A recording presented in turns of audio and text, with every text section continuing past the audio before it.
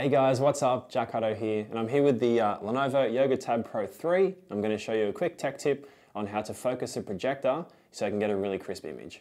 Okay, so with this one, there's actually two ways you can do this. So the first way, which is probably the easiest way, is you can just swipe down from the top of the device, click the projector, that'll turn it on. But if you actually press and hold your finger on the projector, it will bring up the projector settings, and then you just click down the bottom on focus tuning, and it will bring up the little rotating dial. Okay, so the second way, just open up your menu, go to settings, and then if you scroll down about halfway, there is feature settings, and it should have a picture of a projector, so click that, and then it'll bring up your projector settings again. All you have to do is click focus tuning again, and then you can focus away, get that really crisp image.